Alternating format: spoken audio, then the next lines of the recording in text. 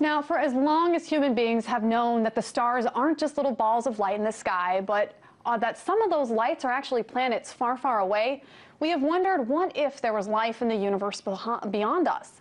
The search for life has been a never-ending quest in a universe that is much larger than any astronomer ever previously conceived, something we are still trying to understand. But instead of searching planet by planet for life forms themselves, astronomers are searching for planets that are habitable in the first place. Now, despite the vast expanse of the universe, the chances of finding something like that are extremely narrow because most planets can't meet even the minimal requirements in order to sustain life. And yet, last week was a major breakthrough for astronomers when they located not one, not two, but 3 habitable planets. To talk more about this discovery, I'm joined now by Ian O'Neill. He's an astrophysicist and space producer with DiscoveryNews.com. Hey there, Ian. So what exactly did the scientists discover in the Lyra constellation, and what can we learn from this? Well, yeah, you mentioned that in particular was one star system that actually contains 2 planets that are within the habitable zone of that star. Now, this system is of particular interest. It's called Kepler 62, and it's of particular interest because these are the smallest planets that fall within the habitable zone of the star that's ever been discovered.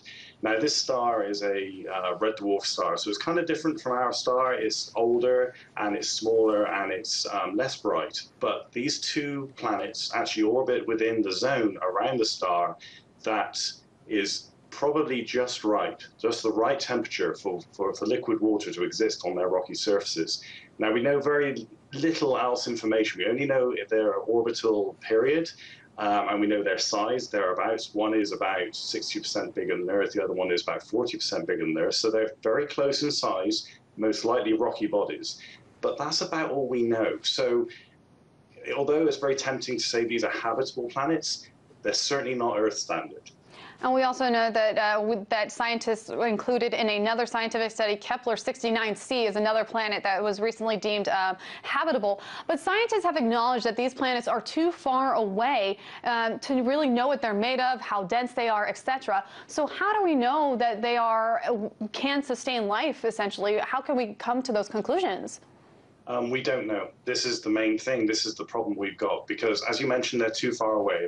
Anything really over 800 light years away. I mean, these planets are around about between 1,000 and 1,200 light years away. So they're really out of the scope for any spectroscopic analysis. So we can't actually look at the atmospheres. If they do indeed have atmospheres, we don't even know that. We can't really look into the atmospheres to actually work out whether they got water, whether they contain the oxygen in the atmosphere. We don't know if they got carbon dioxide. We know none of these things. As I say, we only know 2 characteristics, is their size and their orbits.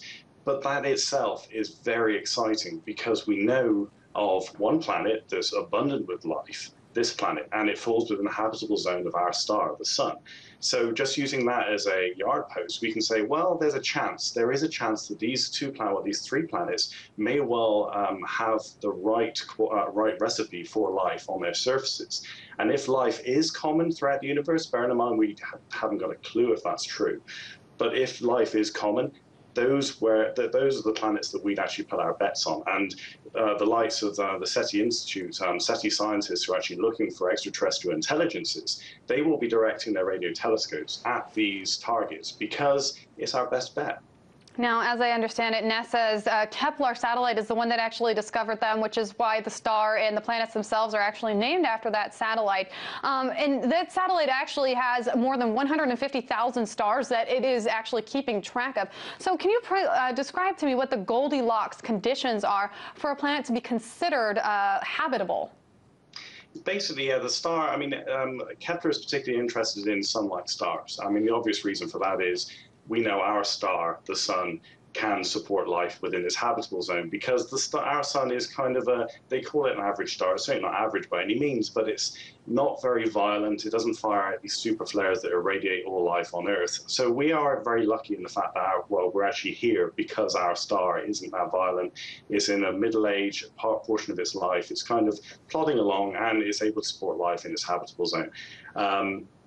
other characteristics of, well, any star can be considered to support life, but with Kepler, it's actually looking for stars that are approximately the same mass as the sun, because the sun, as I said, is a good yardstick for supporting life.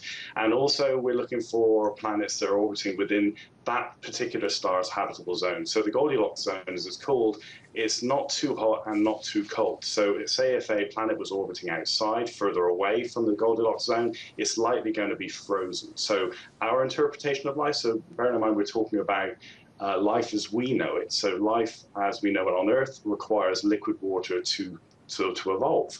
So it has to be within this habitable zone. So too close to the star as well, that's no good, because all water would evaporate and it'd just be vapor in the atmosphere. That's not to say that other forms of life may not exist on these planets, but the point is we only know of one type of life, and this is it. So we're trying to look for any clues or any tracers that our form of life exists elsewhere in the universe. It's a very exciting discovery, although no one's going to end up being there anytime soon. Ian O'Neill, astrophysicist and space producer with DiscoveryNews.com. Thank you.